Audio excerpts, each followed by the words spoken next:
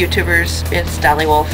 I don't know if any of you are interested in earthquakes or seismic activity or not. I am, and I wanted to show you something because this is kind of interesting.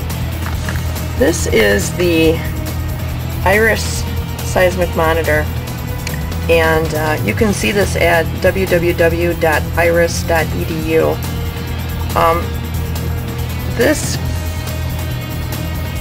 I know the USGS site also records earthquakes as well, so either one of the sites is good. But basically this is showing us the number of earthquakes that have occurred today, yesterday, the past 2 weeks, and the last 5 years. The red is today, orange is yesterday, and yellow is in the past 2 weeks.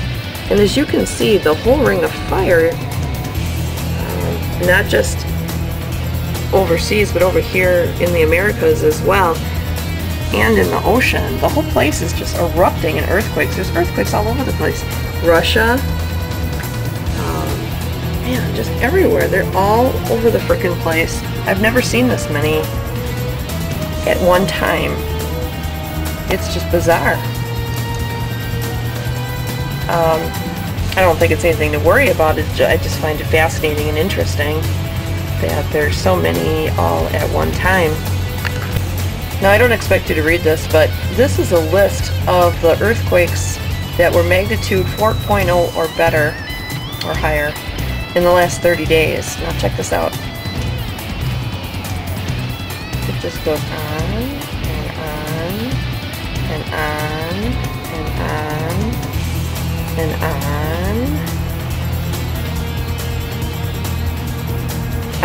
I was like, wow! I mean, usually there's a bunch, but and this is a lot that are 4.0 or greater. Some of which are like 5, 6, 7. I was just like, holy crap.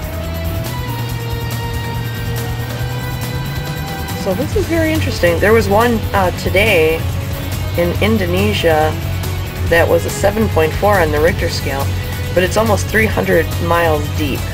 You know, the deeper the earthquake is, the less likely it is going to affect people on the surface. Okay, it's the ones that are under 100 miles deep that can rock the place a little bit, so that's why they didn't have any tsunami warnings or anything. But yeah, wow, hey? Isn't that crazy?